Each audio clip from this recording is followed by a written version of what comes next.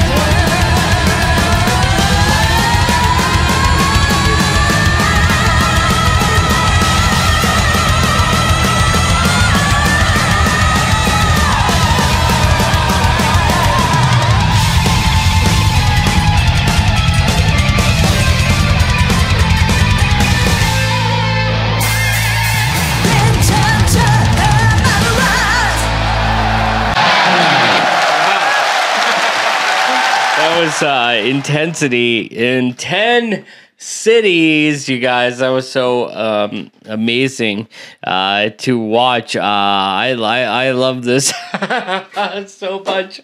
Lovebites. I mean, I can really, now that I listened to the earlier Painkiller and listened to the original where that came from, I listened to this and I feel like, oh yeah, they're really getting the essence of that metal, and they're doing it right, and they're showing respect for the genre. I mean, I'm just kind of blown away by this, you guys. I fucking love this.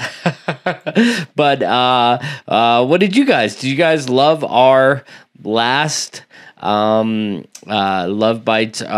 video? Let's read some comments from you guys, because you kind of guide the show, and if you want to guide the show, there is one way to do it. You go to patreon.com/PeaceKeeper reaction, and what did we check out? Oh yeah, we did the Knockin' at Heaven's Gate trailer last, so let's hear what you guys had to say about that. So this is released now. World Peace says Lovebites Knockin' at Heaven's Gate trailer lyrics. Okay, so he left some lyrics. Very cool. Thank you so much.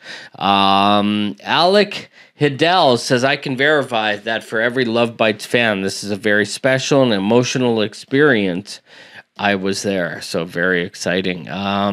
Drag Eye says, thanks for more Lovebites. I'm curious why sometimes you retain their meticulously crafted stereo mix from Finvox Studios in London, and sometimes, like this video, it is combined into mono with less dynamic and clarity, causing phase cancellations.